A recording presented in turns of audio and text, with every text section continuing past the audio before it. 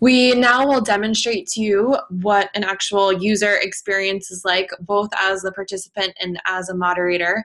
So here's an example project that we have up here with a few participants. I'll go ahead and just launch this test participant here. There's a couple ways that you can launch a participant.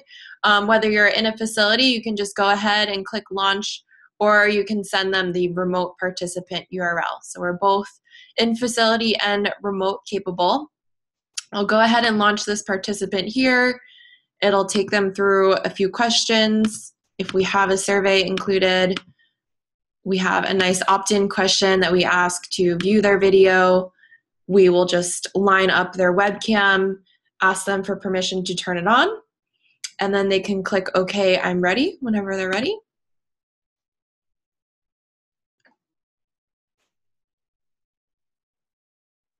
Ship my pants.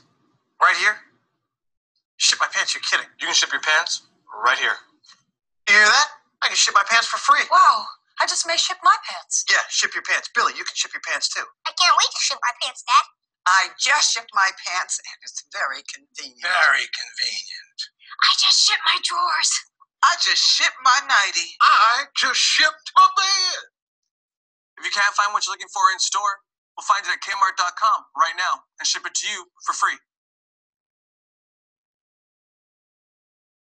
And that is the very simple, easy user experience. As the moderator, they'll have access to the console. So if we go here and look at those results, we should see test participant, should see some results soon. So results are available in just about real time. It's about the length of the ad is how long it takes to see results here.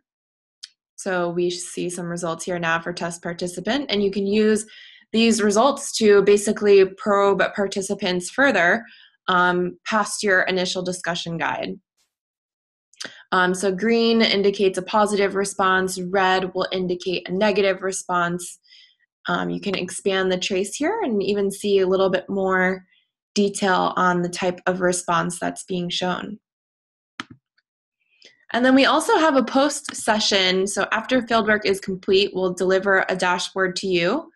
And that basically includes a little bit more data, very similar to the console and its setup.